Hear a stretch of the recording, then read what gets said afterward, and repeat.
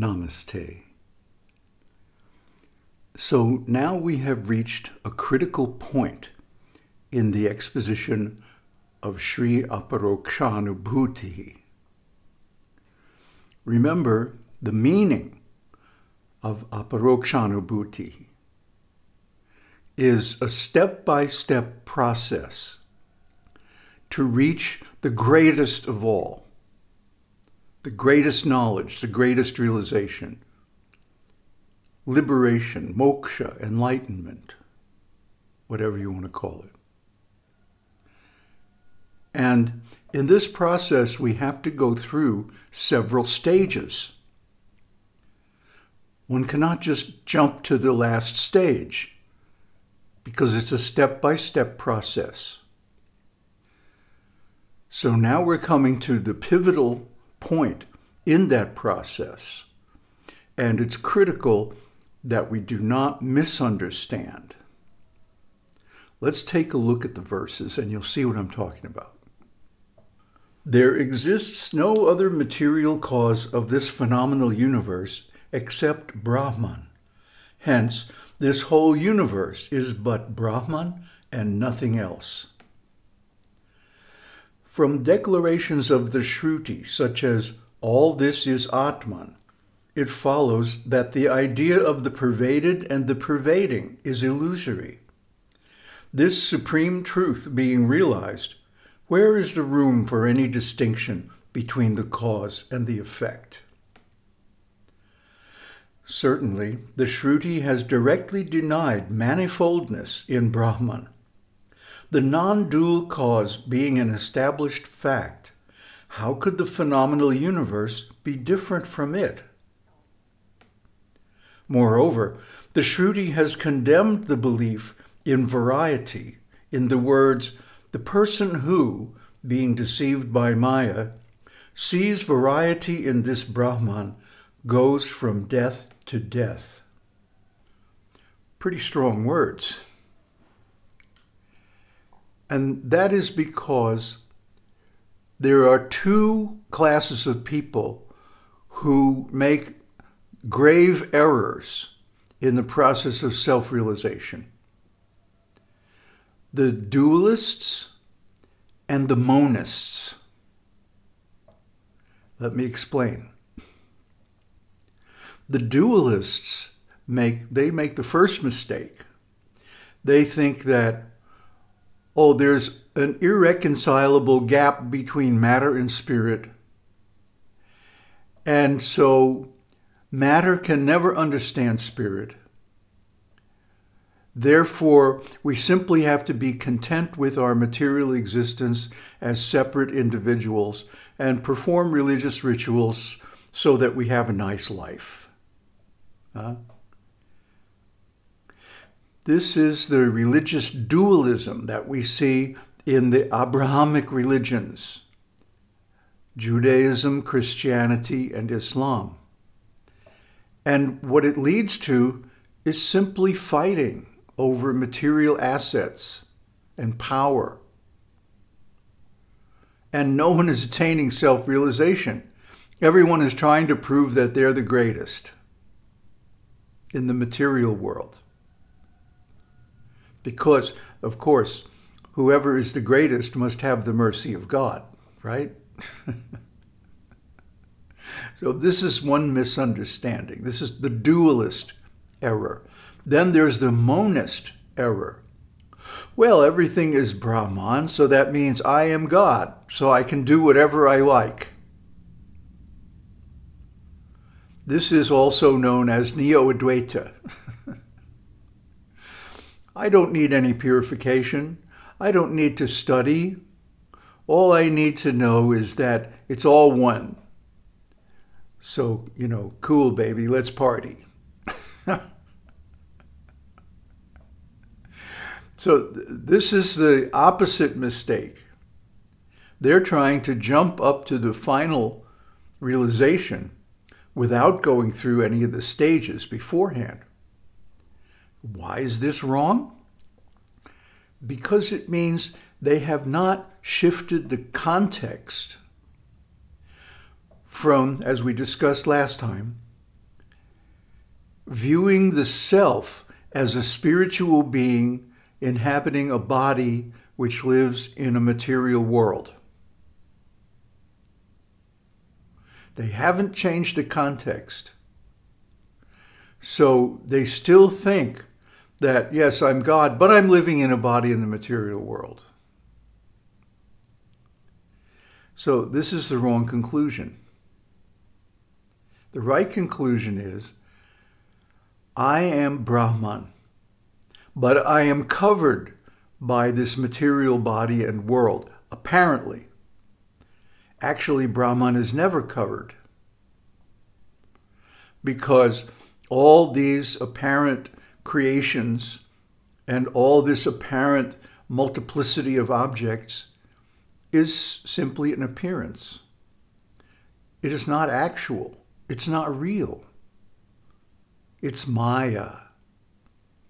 But that's okay. It's still Brahman.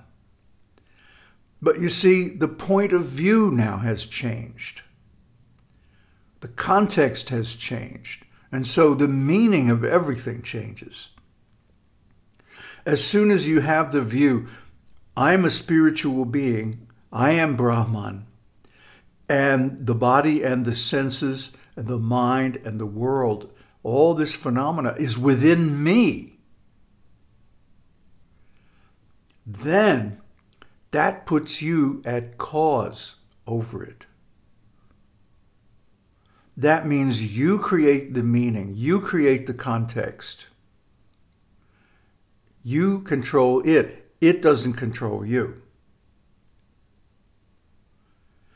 So this is where the Neo-Advaitins go wrong, because they don't shift the context. And how do you shift the context? By sadhana. By first purifying the mind and body so that they are proper vehicles for self-realization, and then developing discrimination.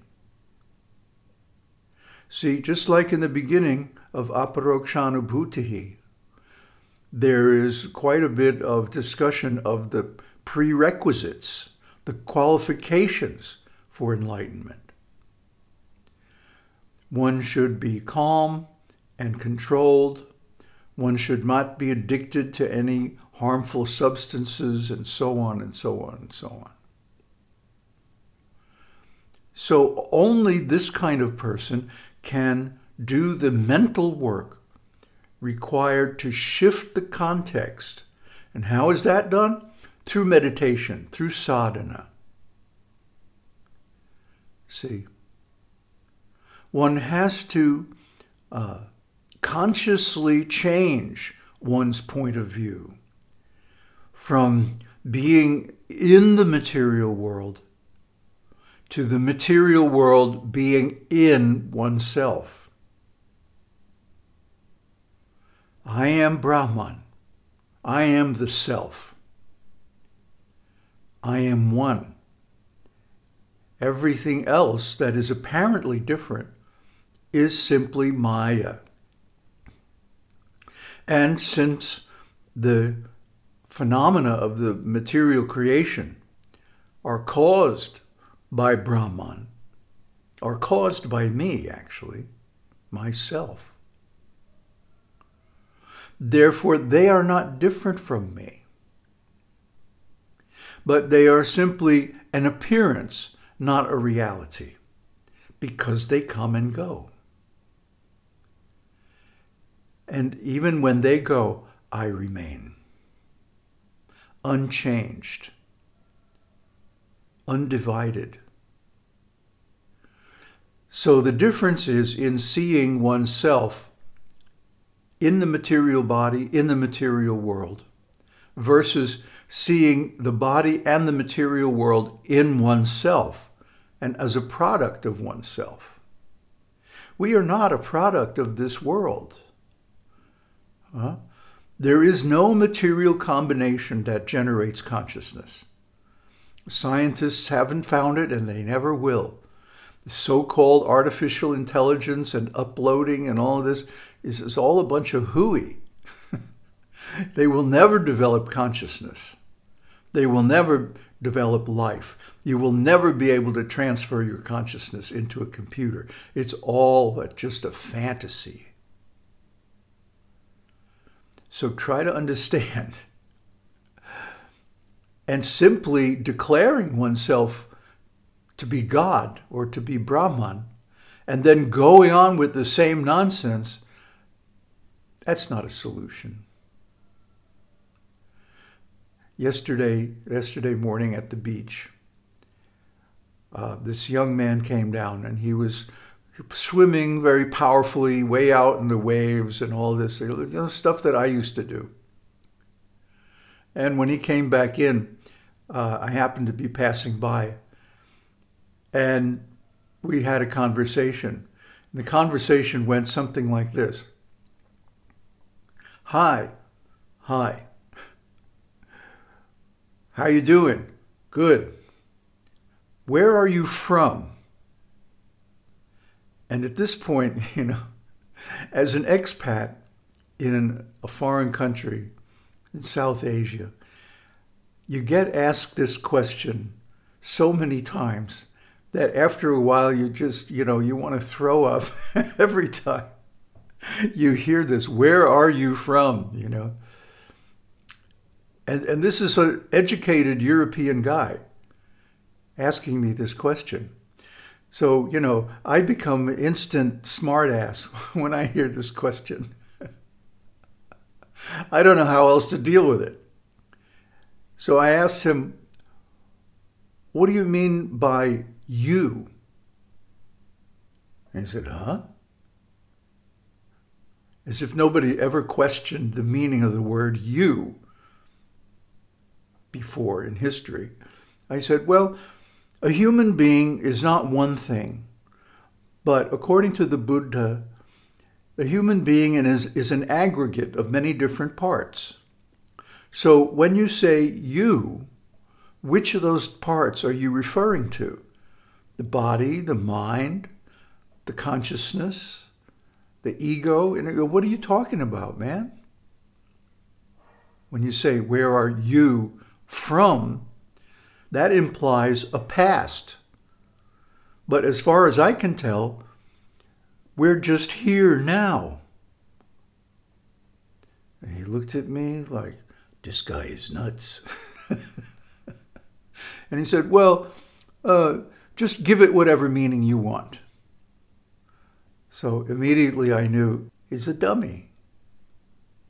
Because he cannot question his own assumptions.